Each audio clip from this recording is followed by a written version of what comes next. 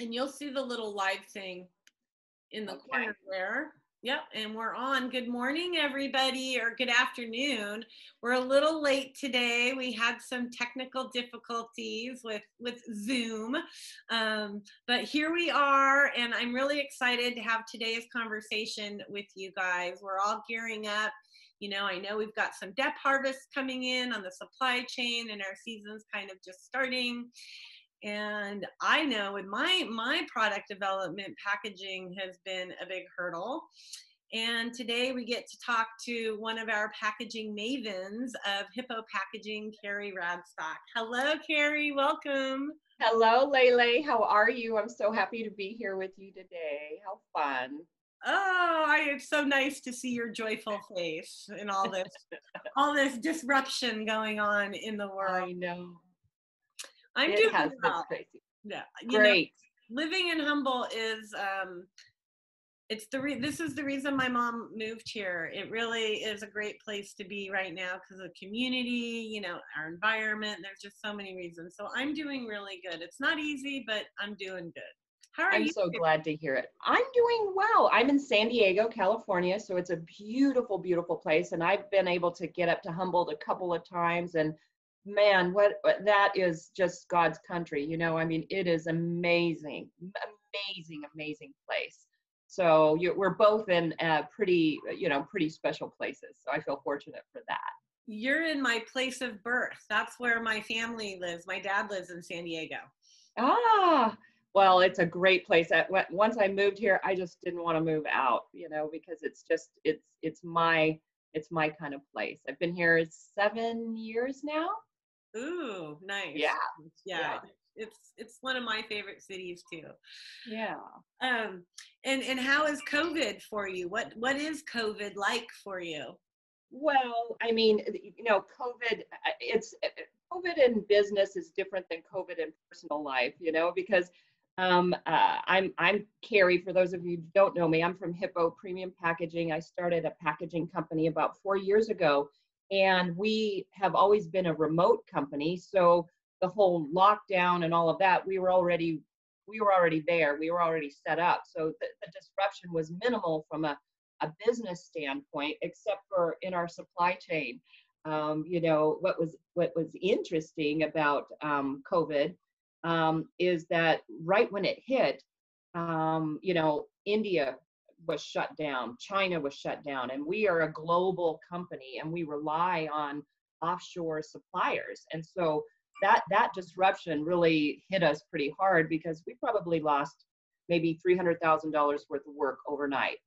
And then the business community itself kind of took a pause. Everybody had to look around and say, hey, are we going to survive this? What's going to happen? All projects kind of went on hold just so we could see what is the impact of COVID.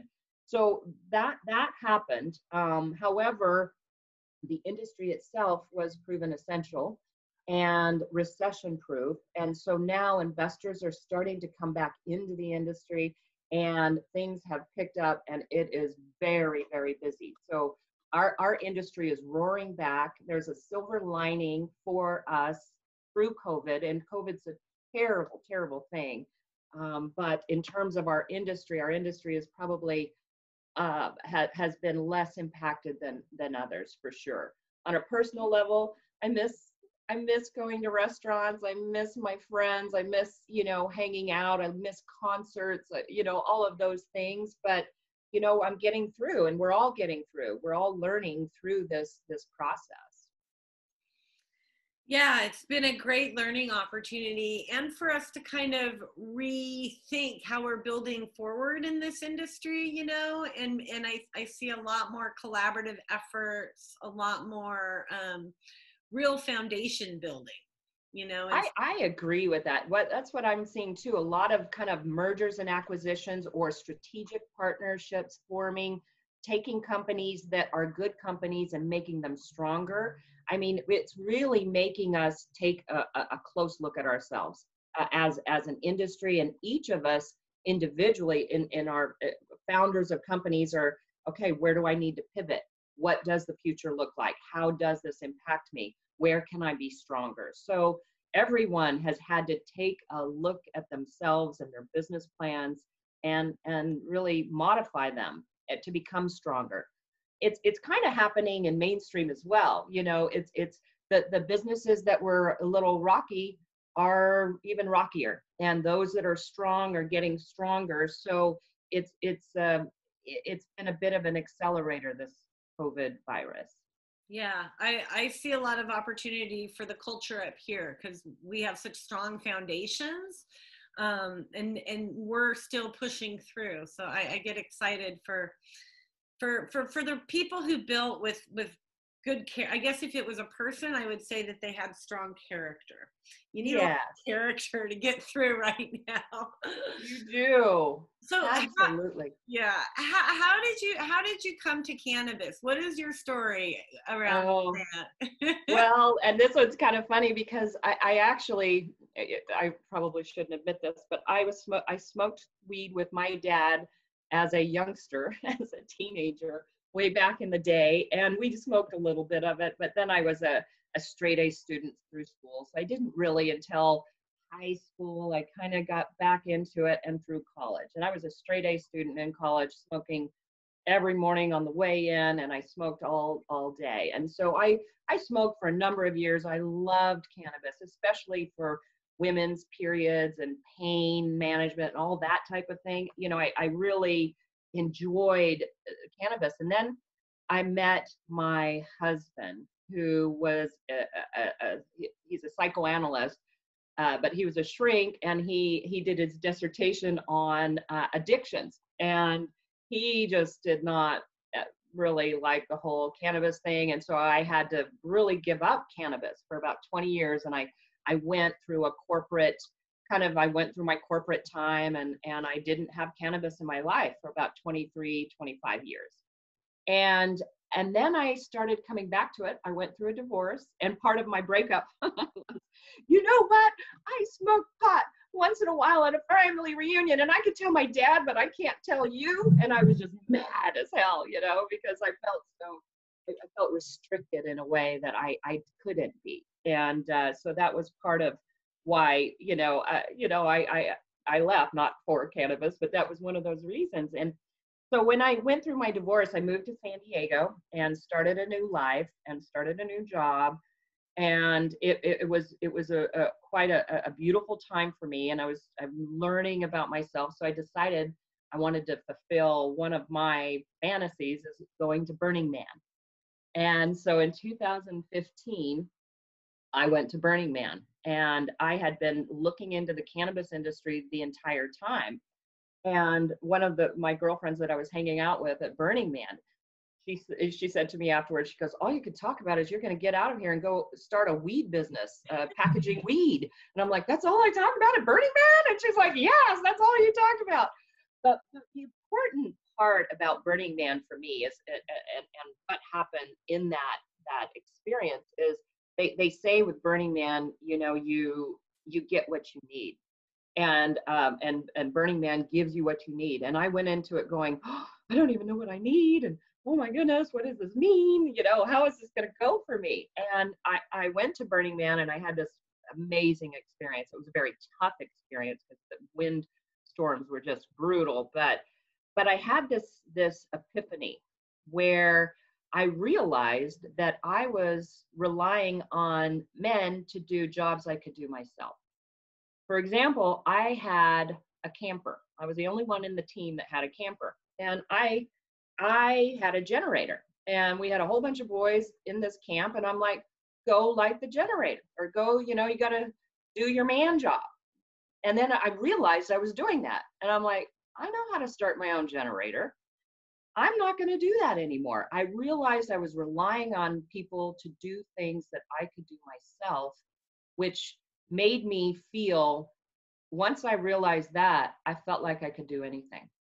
And I came back and I started my own company because I thought, I can really do this. I don't need to rely on everyone else, although I built a great team. I mean, I couldn't have done it without the team, but I had to have that initial belief in myself that I didn't have prior to going to Burning Man, prior to that epiphany.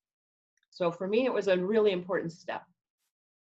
Wow, that is, and what a freeing feeling too, right? Mm-hmm. Get past that hurdle. I think that's a Mm-hmm. lot about what COVID is about for people, for communities, for individuals.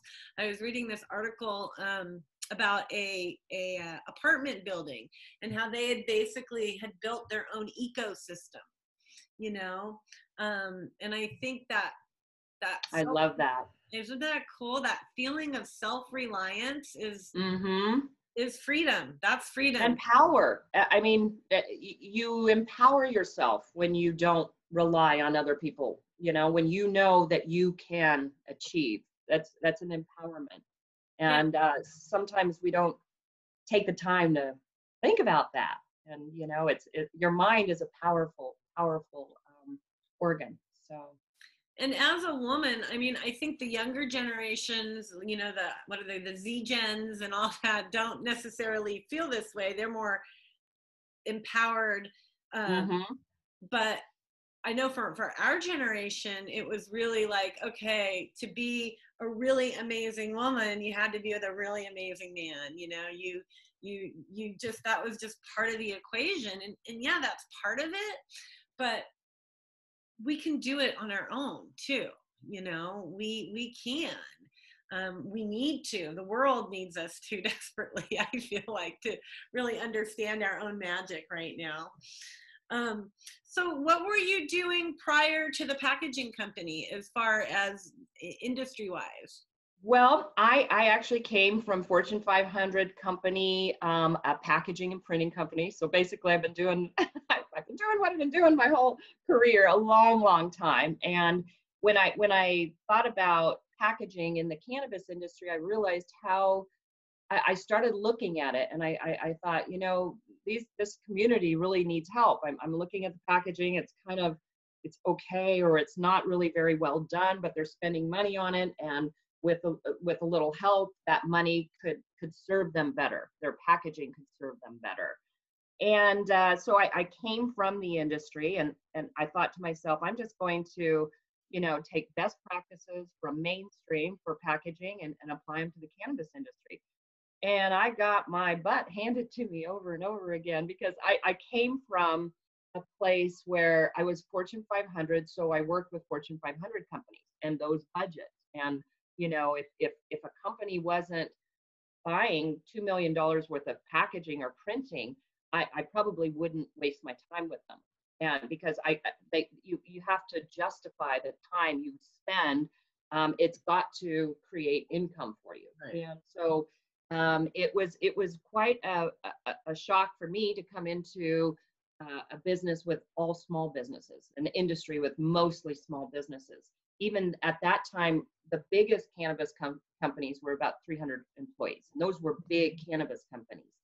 So the challenges for small business are much different than the challenges for large business. And so to navigate that has been a bit of a challenge. But basically, I quit my job just 2 months shy of my 20-year anniversary with a Fortune 500 company. And I had been looking at cannabis for about 6 months at that time. And I knew I wanted to come into this industry. I knew I wanted to package for this industry. And so I was kind of looking at creating something within that framework of my Fortune 500 company. I said, we need to build a tool to service this industry. And they're like, yeah, go ahead. Let's look into it. And then once we got closer, the corporation said, we cannot handle cannabis companies. We've got to deny working with cannabis companies. And it wasn't a moral issue. It was a cash issue. They could not work in a cash system. And so they basically said, Kary, we want you to move back to mainstream. I'd spent 6 months researching the industry. I went to Burning Man saying, I'm going to be doing this. And I'm like, I can't do that. I just can't do that. This is my path. I could feel it. I went to MJ BizCon in 2015 to check out the industry to see if we wanted to come into this industry. And as soon as I walked in, as soon as I walked the floor, I could feel it in my heart. This is where I belong. I felt this wonderful, warm feeling of this is where you're supposed to be. And so I decided I quit my job 2 months shy of my 20-year anniversary on February 29th, 2016, and started Hippo the very next day, full-time, March 1st, 2016. I started it on my own, just me. I was doing everything, and I went to a 420 event where I met the High Times editorial staff, some wonderful people who I to this day still love and respect. And Elise McDonough, I don't know if you know her. She was the editor and a great writer and cookbook article writer and all of that. But she asked me to review the packaging of the nation, the nation's best cannabis packaging for a feature article. So I got to collaborate with her on that, and that kind of gave us some trust and gave us a leg up, just to be a respected resource in the industry back then, and it really helped put us on our way. And it's we've just had to start hiring, and because and everywhere we went, people go, oh, we desperately need help, but it's been a challenge to help everyone because the industry itself was so young. Then the regulations came in, and now child resistant packaging, and there were few options out there, and they're mostly small businesses with small budgets. And what can you do? How can you help? And you feel helpless, and you want to help. I mean, it's been quite a journey, but we're getting there. And the industry is growing up, and we have been working on something for the last the reason I was driven into this industry is to bring a solution to help the smaller businesses, which we're finally developing now, and hope to be launching that on our 5th anniversary next spring. So I'm excited. Oh, fantastic. Well, I appreciate the help that you've given me. We're trying to find apparently an impossible item. It is turning out to be. It's one that doesn't exist, and it would be possible, but then when you're looking for something super specific in packaging, you have to have, if you're going to develop it, you've got tooling and you've got this, and it probably doesn't make sense unless you do maybe 250,000 units, and then your tooling is $20,000 and this and that. And so there's these hurdles in packaging and there's just not existing, so many things don't exist yet, but what the good thing is people are developing them at a really fast pace. And there's some beautiful child resistant packaging options coming. Nice. Can you do cooperative orders? When I was a kid, that's how the co-op started, is we would get together and order a big, bag of flour in the community, and we could get that volume. Is that something that you work with? Yeah, absolutely. But you'd have to, like for your particular, like Lele, you're looking for something super tiny and very specific. And it's the first time I've ever heard anybody need that, so we don't have this whole bunch of people that need it. Like we don't have 20 people that need it that could all go in on it, but if somebody did come to us and say, and we are always we say, okay, we've got a big order coming in from China.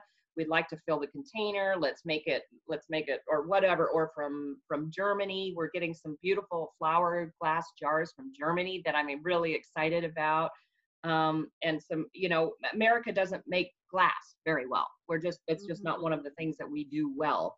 So other countries, we rely on other countries for those types of products. So we definitely can. Yeah. Cool, because I could see a lot of like small communities, farming communities coming together and doing packaging orders that way. Yeah, and we are working out more smaller, because we don't want everybody to have to team up every time. We need to bring a solution for people who don't want to have to go through the work of trying to find a bunch of people to get together.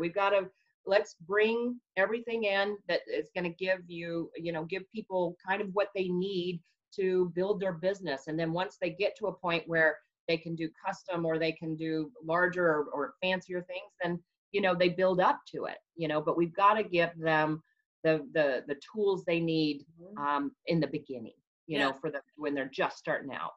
Yeah, that's wonderful because access all the way around is a problem, right? And I think finding successful solutions to that will help build a better business because you're creating more access Well, for what's folks. hard about packaging is like the way it goes. It's kind of it's a terrible process. That's what it is. So say you want a flower, you want to package flour.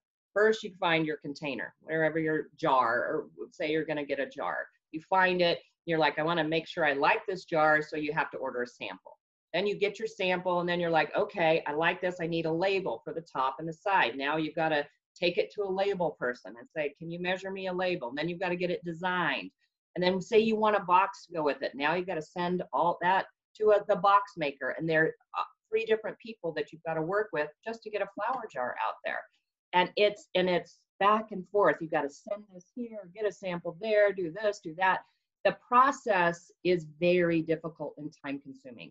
And most people just don't want to have to do it. You know, it's just difficult. Yeah, I can identify with all of that.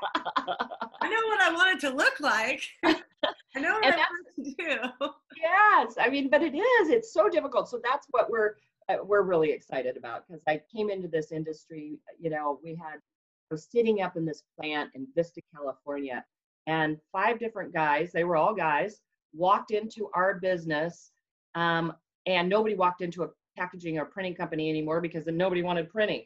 And so all of a sudden we've got all these people walking in with a vape cartridge. And I'm like, oh my God, everybody needs packaging for certain products. We need to kind of put a program together to make it easier, because it's maddening. The process is just maddening right Oh, well, I'm excited. I can kind of visualize a little bit of, I can kind of see a now. I little. can't wait to tell you more. I'm getting a little further on, and then I'd Well, love stop, to come stop. We don't want to give your secrets away back. yet till you're ready. Well, let's talk about you've mentioned a few times that you've been in situations where you feel like it's been a very male dominated thing and overcoming. You know, a woman, this is a male dominated industry. I really wonder though if we could see everyone if it is a male dominated industry. I know a lot of women that hold the farm down, you know. So I always question that, but it is a very masculine dominated industry. Um, you know, what are some of the things that you've had to overcome, and in that and what are some of the tools that you've managed, because you have started your own company, it is building forward successfully and growing. I mean, and you're working directly with a lot of products, so you're working directly with a lot of guys in the industry. Yeah. What? Well, I can tell you my story. I'll start when I was a kid. I was really raised by my dad, and I had 4 brothers, and so I was the girl, and I was like the only girl, and I was just like I kind of, my dad, I was the smartest one of the group, and my dad didn't let a day go by without reminding me of that, you know, because I was the smart one. I was the one that got straight A's in class. I was the one that got everybody ready. I was the one that did so much. So I felt like I was kind of like a guy, but with superpowers. So I came into this kind of feeling like, you know, I was really stronger than most men, you know, not physically, but I had the skills that maybe they didn't, because I just had, that was my experience growing up. So I always felt pretty empowered. And then I went into, you know, the print and packaging industry, which is probably 90% male. And I felt very comfortable because I was used to being around a lot of males, and I was always really successful. And I always, just because I worked really hard. I mean, I didn't make a bazillion dollars like some people did, but I worked really hard, and I was one of the top producers, and da da da da da. And there was a time in my career, and I feel like I have been uplifted by the men that I have been fortunate enough to work with, and I have been, you know, given opportunities. And so for me, but I kind of came into it thinking that I was pretty hot. You know, I was pretty good. wow, you're just because you're a boy doesn't mean anything. You can beat me in an arm wrestle, but that's about, that may be, there are things that women bring to the table and things that men bring to the table. And so once I was in this packaging company, or printing packaging. One of my favorite bosses that I've ever had, and I love him to this day. His name's Luke. And but he was giving all the leads that were coming in to everybody but me. And most of them were boys, because there's everybody but me. I didn't feel like it was a man thing, but I'm like, why am I not getting the leads? Why are you giving them to everyone else? Am I not a fit in this organization? What's going on? And we had a heart to heart, and he said, I'm not giving them to you because you're so good. You don't need them. You're the only one that doesn't need them. You're working so hard. You're getting your own leads. These guys need help. They don't even, they can't even. So once I saw the reason why, I didn't like it, but I started getting leads. I'm like, well, that's not fair to me to be penalized because I'm a hard worker, And so we were able to work through that. But, from my perspective, I feel like, and most of my suppliers are men, I'm comfortable in that because that's what I've been doing. Scoot over a little. There you go. Is that it? Okay, I told you that might happen. Yeah, but I've been doing this my whole life. I was, I'm comfortable with men, and I've been working with them my whole life. You know what I hear, Kary, in your story, and this is something that I've experienced myself and am just integrating in the past couple of years. But a lot of the hurdles that I came across with men in particular were, I mean, sure, they have their personality tendencies, I have a lot of amazing brothers around me that have just, brothers in the industry that ride or die, they're just amazing men. But I've also experienced the other side of it. However, what I've determined in those situations, and this is something I think that you've had your whole life that I didn't have, is understanding my value. Right? And coming to the table going, exactly. Hey, man. You just gave me chills, because if that's one thing we can give to other women is don't sell yourself short. We have so much to give, not only in this industry, in corporate America. I was on this seminar with some other very bright women about how women lead differently and why it's actually good. There's different, and it's different than the way men lead, but what are the strengths of that, so we can actually really understand it and understand our value and actually, recognize it and quantify it. Yeah. It's been a big lesson for me. It's been a balance of feeling like, oh, you're being like your ego on the table versus, no, this is what I can do. This is what I'm capable of. And this is what it's worth, And I feel like, you don't even have to talk too loud. You show by your actions. I have this quiet kind of, I just know that I'm strong, and I'm, it doesn't even occur to me to be aggressive, or I like being a woman. I do like being a woman. I like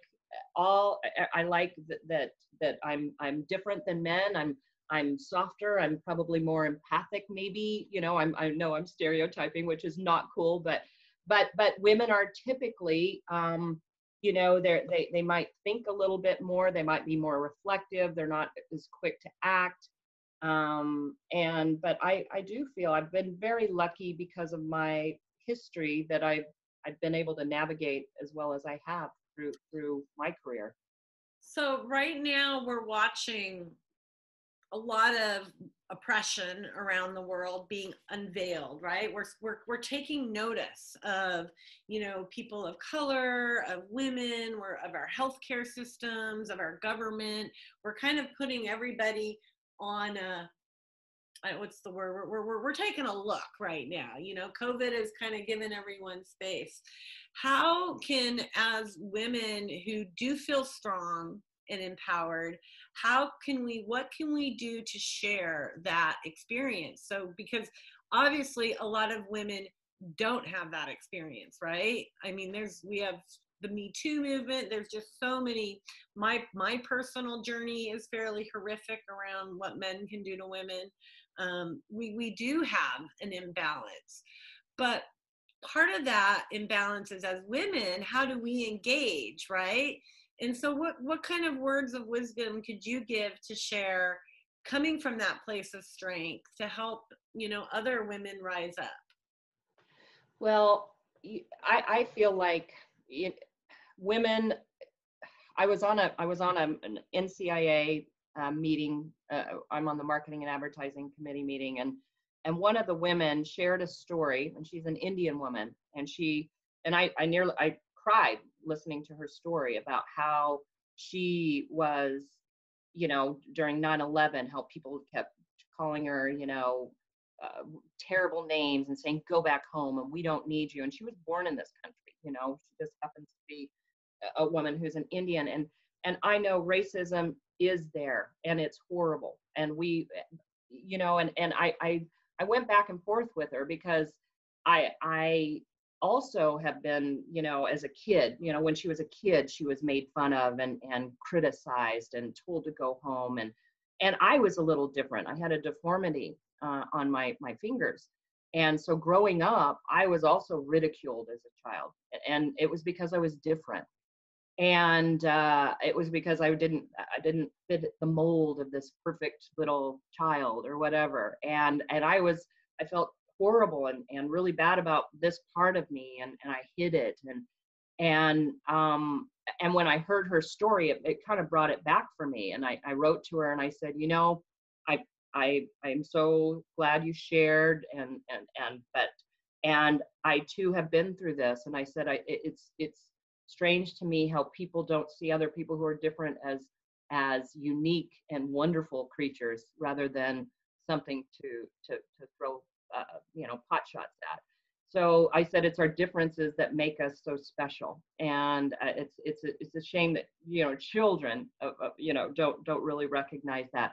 But also, and then they grow up to be adults and they are somehow not in a place of recognizing how special and how global our country, our world is, and how important it is for all of us to come together. I mean, I cannot stand the fact that our Black community has been targeted for marijuana crimes, and they're in jail for possession for 10, 20 years of a product that is deemed essential, and it came about as a racist thing to put this community. I mean, it's terrible what's happened, and it has to be fixed.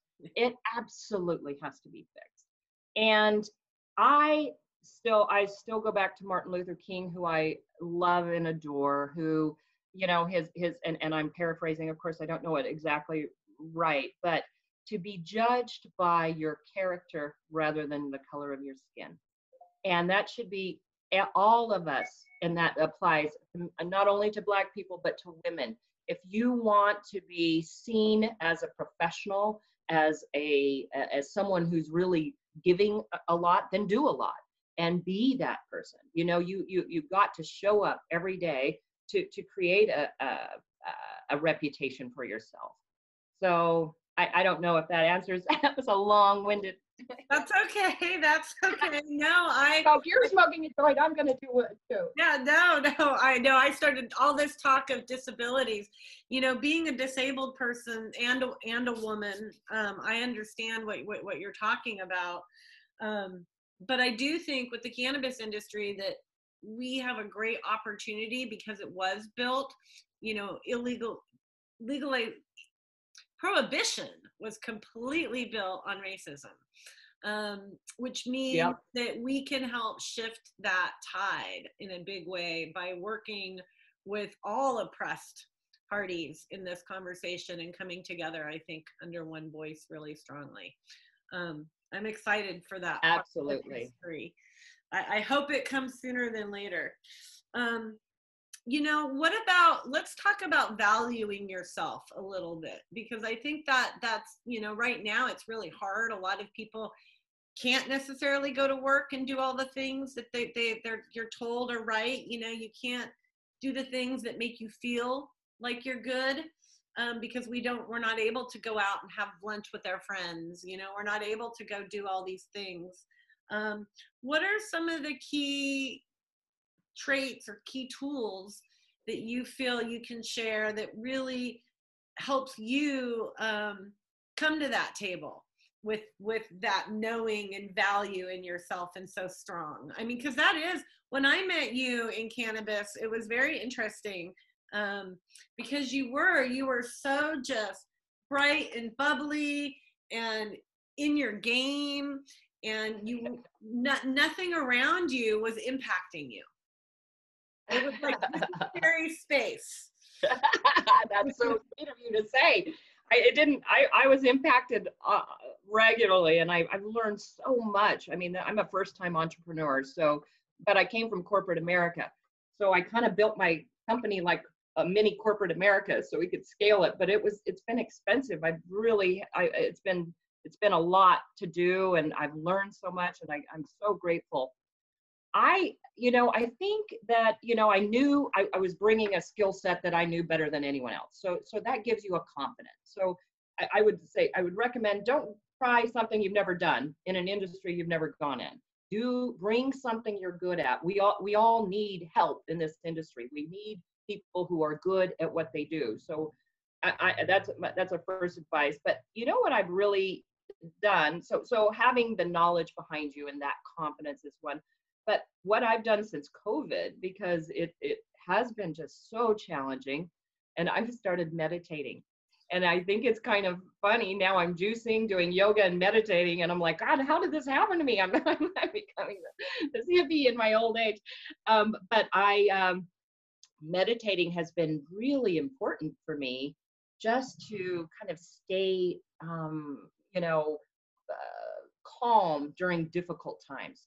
And if we can really, all of us should know, the way our businesses look today versus 5 years, it should be completely different. It will be completely different. Life continues to change. And us humans don't like change that much. So we kind of like resist it. But if you kind of just let yourself go with it, and you recognize that change is constant, you're going to go through change. It's how you navigate change that's going to make a difference in your success. And to have, for me, I always think, my goal is to make my clients successful. That is my bottom line. That's the goal of our company, is whatever we can do to make our customers successful. That's our job. And we lead from that. And so all of our decisions are stemming from that. And so when we see their success, then we feel emboldened, empowered, and that's, you have a belief in what you do, realize that things they're gonna shift, they're gonna change, and you just got to ride it. Good advice. I agree. It's surfing, man. We're surfing the cannabis wave around. Exactly. There's this, and I'm horrible with numbers, and I don't often like to talk policy on here, but I'm curious. We just got this new, I think I read it on Susan's page, about the new regulations for merchandise. Oh, and I saw that, and I haven't even looked at it carefully. So I am not going to be able to comment on it because I haven't read it, and I apologize. No problem. I just thought it's very new, so it's not bad. It just came out the other day, so it's I saw it, and I'm like, I got to get back to read that, but that was like earlier in the week, and I have had a heavy week, so I haven't. No, it just seems like another erroneous policy, but that would impact the packaging. So we can no longer do it. You have to prove that it's 75% adults to do any cannabis printing on merchandise. Is that what it is, or can you tell me? I don't know. No, I don't know. I was hoping you would know and have some solutions. That was proposed a while ago, so I'll have to do a follow-up interview, and I'll all right. Sounds good. Yes. Sounds good. What do you see happening in the next year around packaging in the cannabis industry? Well, I see packaging is very, very important, and because of the limited ways of advertising, and now it sounds like merch is part of it. Packaging is one of the few physical things that you can actually the way you can get involved with your client, interact with your client is through your packaging. About 70% of trust in a product is stemmed from the product packaging. I've had to advise people. I said I have to ask them. I'm like, okay, so this is the container. They're saying, okay, I want a plastic tube for this container, and they want to be really eco-friendly, and I'm like, well, what is the and this is a very, very important balm. And I'm like, well, what are you going to sell it for? $50. I'm like, $50, and you're going to put it in a tiny little plastic tube. I said, nobody's going to buy it. They won't trust that it's worth $50. You know, so I mean, you've got to make sure your packaging really matches your product.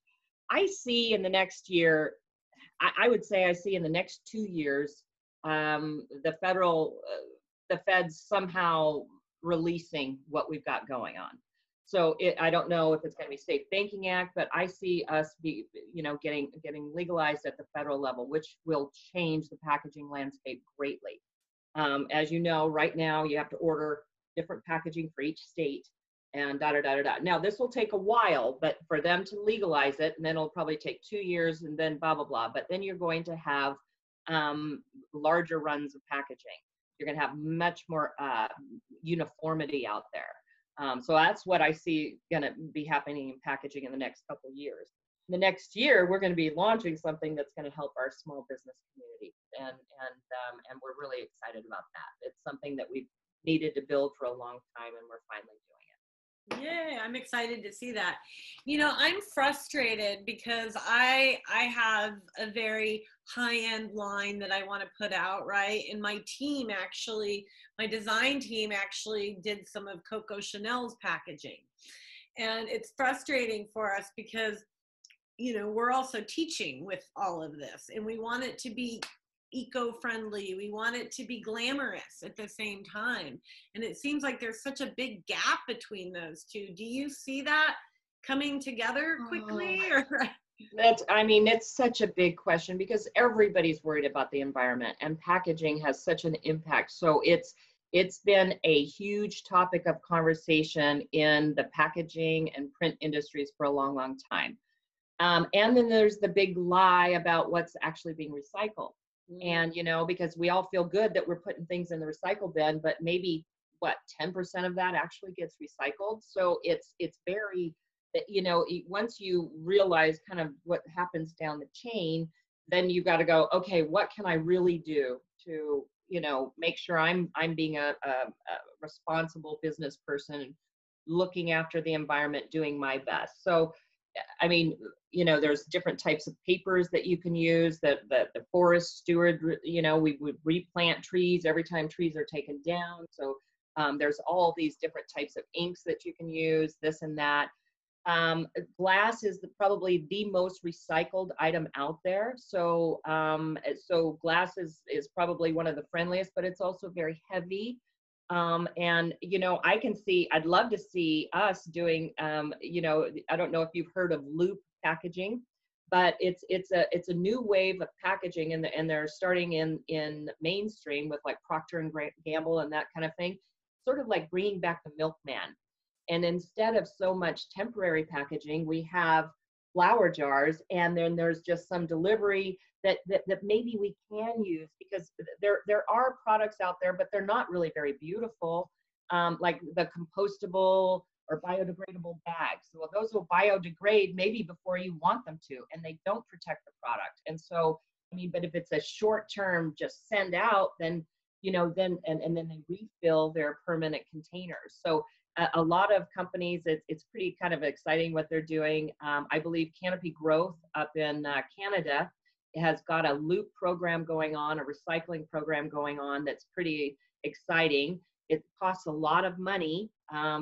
First they have to buy the packaging and make sure it fits these regulations, and then they have to pay for the recycling of it. So it's a very expensive program, but they're one of the leaders in our industry for sure for recycled packaging. So you guys can check that out. Absolutely. Yeah. You know, we out here, we used to do that you know, with a lot of our goods, you go to the co-op and you refill and refill and refill. And it has been a frustration because, I mean, I would take my glasses all back to the dispensary if I thought it would do any good, you know? Well, and then now's the touching and the feel and everything. So now with COVID, it's just like that you're kind of in a rock and a hard place. I can see first the industry is going to, kind of move along and get a little more standardized. We're going to probably, get approved at the federal level. People will be buying businesses will be merging.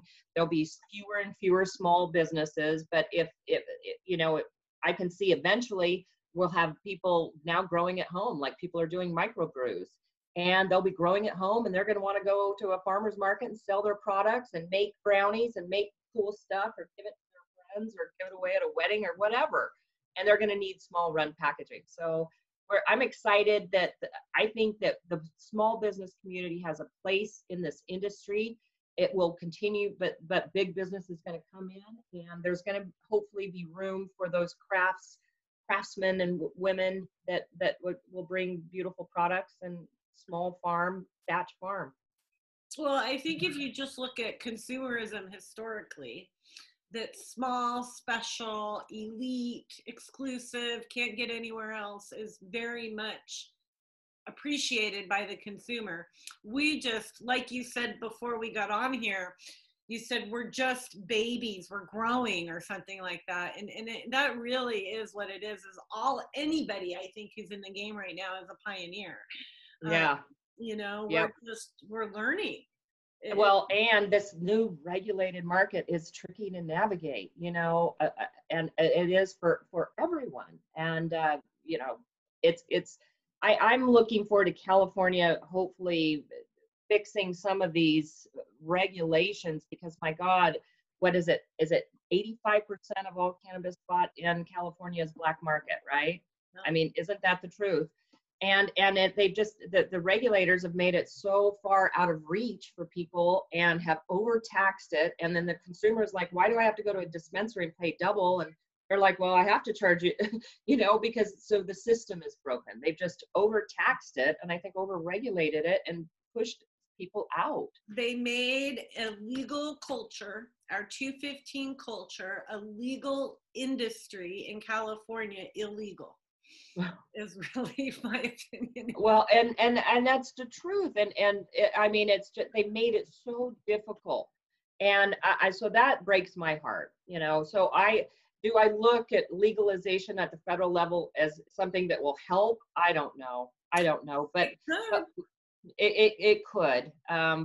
Something's definitely got to shift. Yeah. And they put a lot of onus. Now, why are some states allow a cultivator just to walk into a dispensary with a turkey bag and be able to sell that, and then the dispensary can, now they can't do that in California. It's got to be packaged and branded, which is a lot on a farmer who has never had any experience with that. It's expensive, and you don't want to make a mistake. And how do you build a brand? You've got to start. I mean, it's a lot. And they put a lot on the industry real quick, and it made it just too difficult.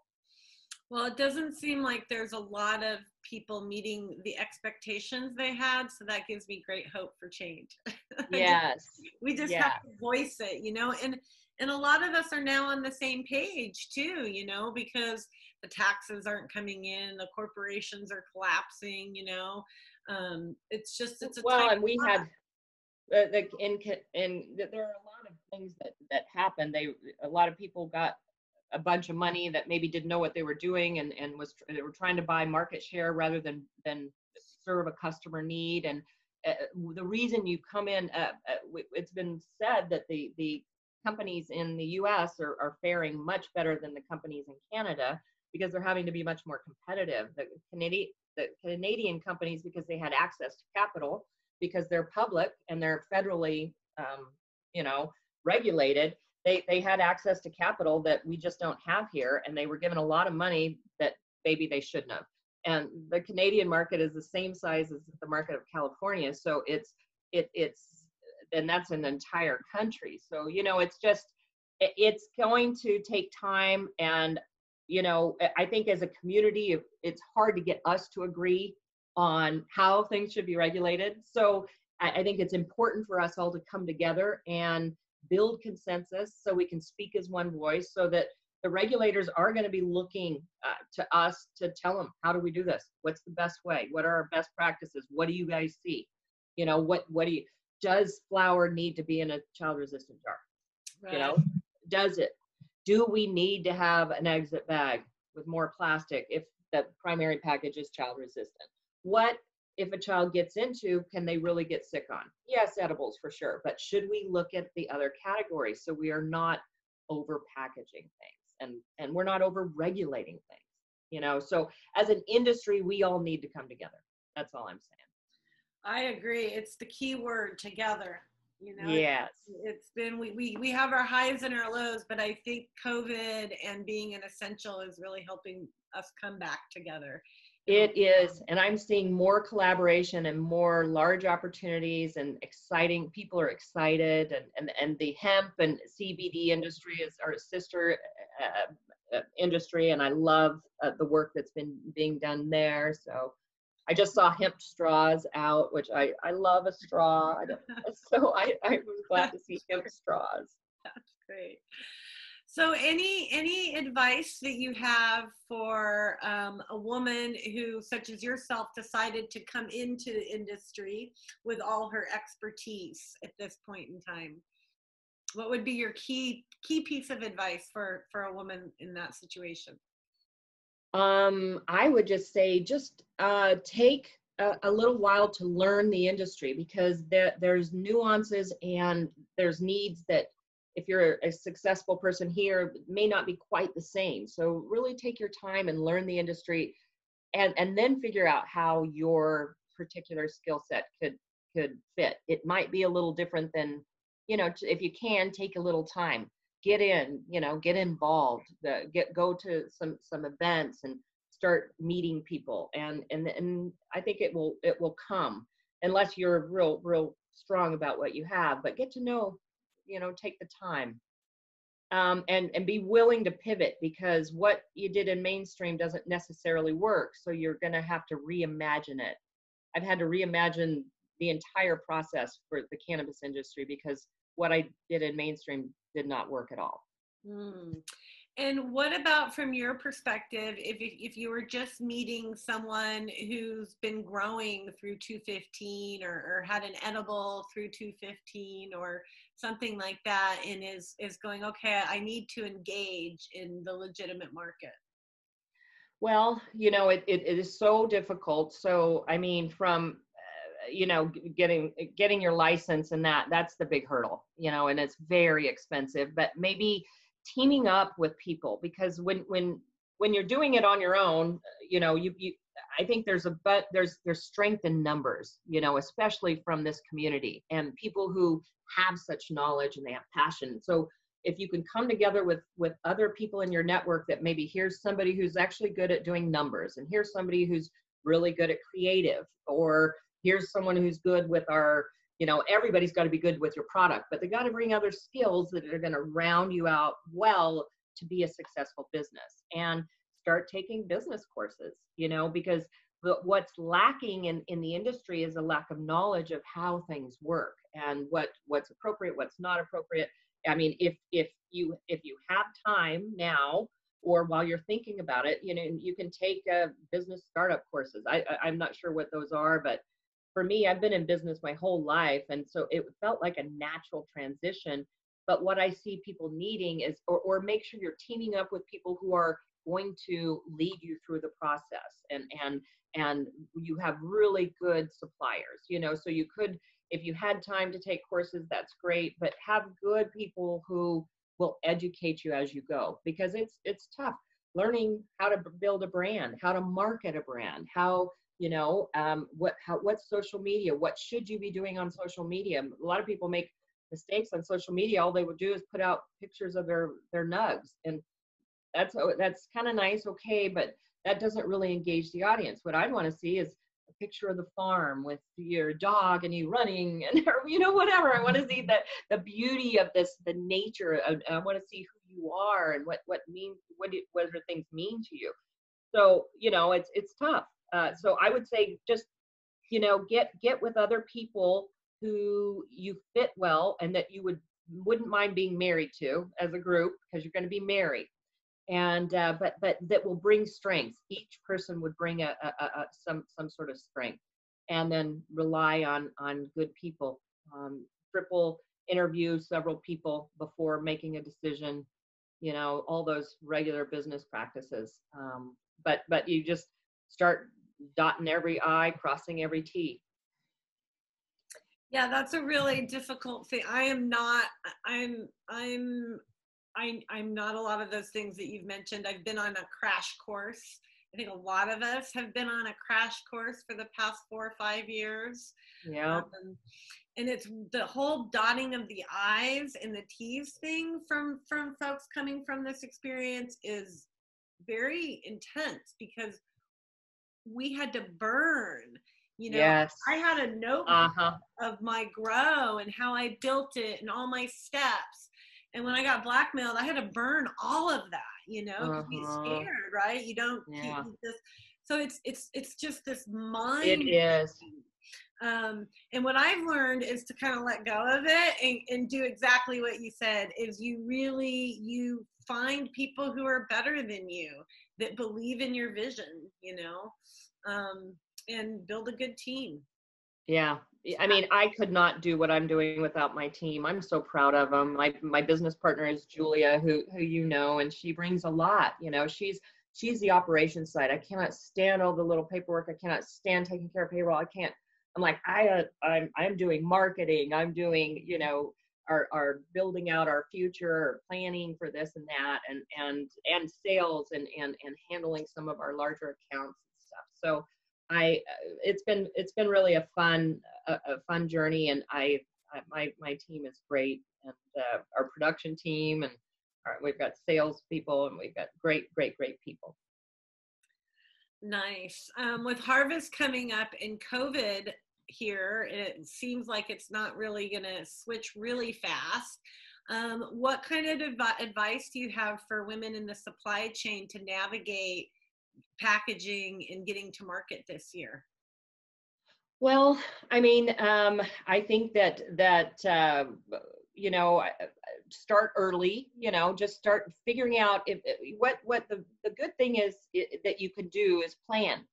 And you probably know, okay, I'm going to net probably between 50 and 100 pounds, or whatever it is, whatever you're going to, and then of that, I am going to put the priority of that into eighths, if you're going to right to market, right? And how many eighths do I need? So projecting those out, planning for that, saying, okay, I know that I'm going to need this probably come August, to be safe, September maybe at the latest, but you're going to want it. So everybody's going to want it right at the same time. So you kind of got to know what you want, do your shopping around now, figure out who your supplier is, and then say, I've got da-da-da and da-da-da that I'm going to need at X and X time, between X and X time. And then you can go, and then that way they're kind of ready for you. You're not stuck at the last minute. You've got jar labels that you've got your pre-approved jar, and you've got your jar labels already set out. You've got the template ready. Maybe you've even got them designed. So now you're ready to go. You just got to be ready to go. Planning is key. Yeah, I that's the part I agree with that. I call it strategy. You gotta have your strategy laid out before you implement. Well, you're gonna know if you're growing, you're gonna see how well your plants are doing and say, I'm gonna probably get between this and this. So that means I'm gonna do primarily eighths, but maybe I want to do some pre-rolls. So then you say, I'm going to do X amount of this and X amount. So then you start your planning. Okay, what's my pre-roll package going to look like? Blah, blah, blah, blah, blah. Get everything ready. Kind of get it all planned out. Get your templates ready, your design ready. And that way, when it's done and it's fresh and you're ready to roll. Yeah. And you know how much it's going to cost, Right. Can you put in pre-orders so you're ready to go? You're like in line? Yeah, for sure. And we're actually going to be doing a special program for you guys with some beautiful new jars. So I'm telling Rachel about it because it's something that's just coming up. So I'm like, we need to get this, and we're just putting it together. So for eighth jars, they're from Germany. They're beautiful, 58% recycled. So we're gonna have a little program set up so that we can respond. We're putting it together now. I am in love with her little women empowered design campaign that I see on her social media right now. She that woman in the whole Japanese garb and the machine gun. Oh, I haven't even seen that. I'm gonna have to see that. It's so cool. I want a t-shirt and a poster. Oh my God, I'm gonna tell her. She's gonna be thrilled. Oh, it's pretty awesome. Well, yay. It's been a pleasure, Kary. Are there any last words you want to say to folks watching and who will watch later on? Thank you. I mean, I've loved this industry. I've loved it ever since I walked into MJ BizCon in 2015, and we've been through hell. We have been through hell with the legalization in the California market and that transition, and then the vape crisis, and now COVID. I mean, we have walked through hell. And so my advice is, when you're in that place, just keep walking. You're going to get through it, okay? Just keep going. And realize that we've been through a hard time. We're used to being through a hard time. We're used to living through it and getting to the other side. So just be strong. You're going to get through this. Band together. There are strength in numbers, but be careful who you partner with. And I can't wait to see you guys when this world opens up again. I'm just so excited to get back to events. Man, I was so burned out on events I was exhausted, and I'm like, I'm getting so much done, but I do miss seeing my people. This is my tribe. I miss them now. I wasn't missing now. I'm missing them. So I can't wait either. I can't wait to see. It's been long enough. I know. I don't know when it's going to happen, but I'm so excited when it does. Yeah, me too. Well, thank you. And where can everybody find you if they want to reach out and talk about packaging? Just you can email me at Kary, Kary, at hippopackaging.com. So email me there. We're actually doing a free packaging analysis if you want us to look at your current packaging and make suggestions for helping you stand out better on shelf. We'll have a process in place for that, but just please reach out if we can help. We'd love to. All right. Well, you're going to be talking to us again soon. Yes, I would love to, Lele. I've just loved our time. Thank you so much. Thank you, Kary. Have a beautiful rest of your day, and thank you for joining us on a Sunday. Thank you. Okay. Bye.